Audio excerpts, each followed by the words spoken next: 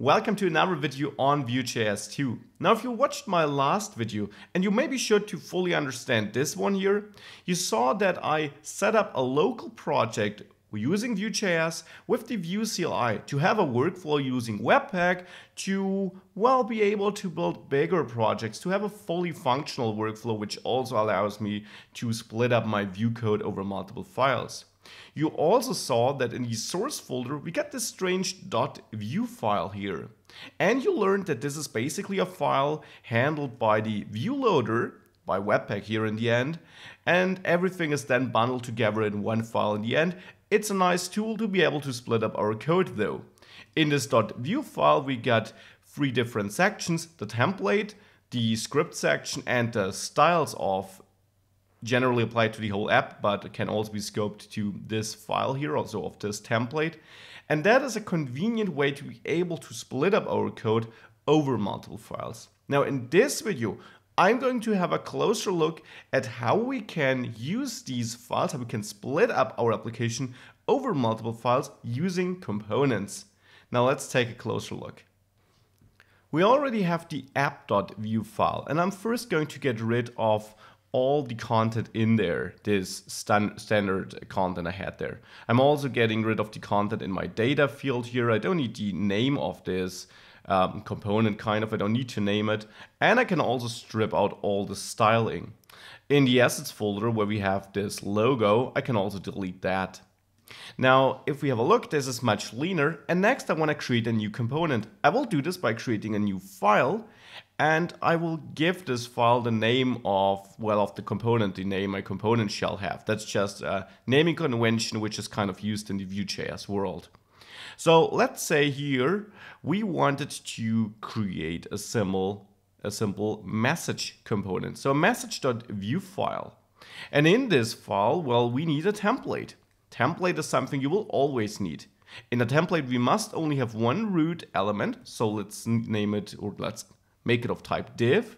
And in there, I want to simply say, this is a great message, whatever you like. So in a h1 tag here. We could, of course, until now also use this h1 tag as the main element here. We don't need to div as of now since we only have one nested element. Now, this is this component, and I already had a video on components. There we created it with this vue.component command. And we can still do this. However, not in this file. Instead here in the main.js file. I first need to import my message.vue file. Let me add semicolons because that's the style I'm using here. So I'm importing message from message.vue. Now, interesting enough, I'm not exporting anything in the message.vue file. I don't have a script tag where I export anything. It will work nonetheless because Webpack or this Vue loader will do this behind the scenes for us. It, as I explained, transforms this template here to JavaScript code anyways, and it will export it. So I can import from this message.vue file. Now with the message imported, I can simply use the Vue component method here again to set up a new component on my Vue instance and give it any selector of my choice, like message, or maybe also with a unique prefix, app message for example, to make sure I'm not interfering with any third-party components I might have or native HTML elements. The second element then simply is message, because this is my component. Remember, before we had an object here where we would configure it? Well, this object is now given to us by the Vue loader, you could say, by compiling this message.vue file here. Now with that, I got my component registered, and in the app.vue file, I can therefore now use app message here, like this, like the selector, because it is registered globally. Now if I go to the terminal and run npm run dev to bring up my development server again, let's take a closer look. As you can see in the running browser window at localhost 8080, I got this is a great message using my own component, which I outsourced in the message.vue file. Now let's create another component. Let's create the input.vue file for the input component. There I'll create another template.